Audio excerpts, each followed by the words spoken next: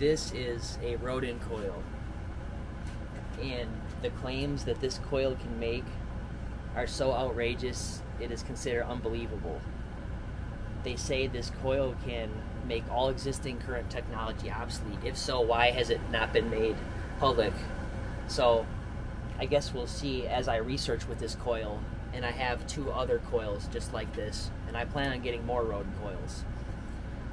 I plan to do extensive research into magnetic fields and the vector lines that they create with the Rodin coil, and try to prove some of these things that they say is possible with it. There's different styles of Rodin coil. This one was sold as a stress relief one, and I power it on with plasma. But so far, I had noticed a pulsing of the coil like it had said in the PDF, and the coil was pulsing.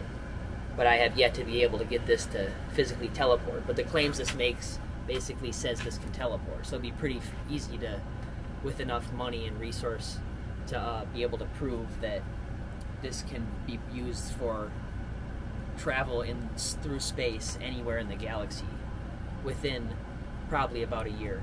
I should have that data if this is true, the claims they make, or it is false.